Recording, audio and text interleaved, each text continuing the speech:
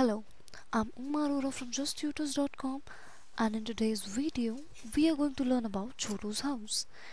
So the main topics which we are going to cover in this video are Chhotu's first visit to Mumbai, difference between house and home, uninvited animals living in our house, the 5 things to do, and when and how do we decorate our houses. So let's begin with the first point, which is Chhotu's first visit to Mumbai. So it was his first visit to Mumbai and he had no home. Well, if you talk about Mumbai, that's a busy city, so people are rushing and something is happening everywhere. And then all of a sudden it started raining. And if you talk about Mumbai, it rains heavily, and that too for a longer period of time. Well, if you talk about Chhotu, he had no home, so he decided to search for a place where he can protect himself from the heavy rain. So Chhotu found a pipe and he stayed there to protect himself from the rains. And with that, he also made a small kitchen over there where he can cook for himself. He also tied a rope near the pipe where he can dry his clothes. So when Chhotu was living there at his place, in the pipe he saw a boy named Monu, and he too didn't have any house. So he decided to invite him to live with him. So it means that we should always help our friends whenever they need our help.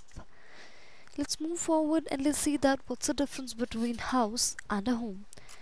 So if you talk about a house, that's a building where someone lives, but a home can be any place where one feels comfortable and secured.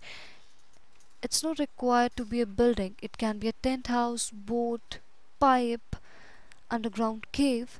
So it's all about your comfort and a place where you feel secured. Well, if you talk about Chhotu, he didn't have any house, but he had a home which was in the form of a pipe. Let's move forward and let's talk about uninvited animals living in our house. Well, we do think that it is a house only, but it is home of many unwanted creatures as well. So think of 5 such creatures which stays in your house and are uninvited. So you can pause the video and you can think of such 5 creatures. Well, I hope that all of your answers are correct, and let's try a similar activity on the next slide. So we need to circle all those animals which are there at our home but are uninvited. So pause the video and give that a try. Well, congratulations if all of your answers are correct and you are performing amazingly well.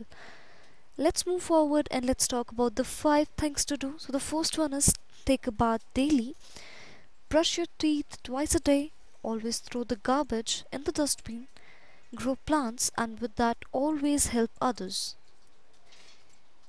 Let's move forward and let's see that when and how we decorate our houses. So we should always keep our house neat and clean, but there are some occasions or some special events where we decorate our houses more than the regular days. Well, you are correct, that's the festival time.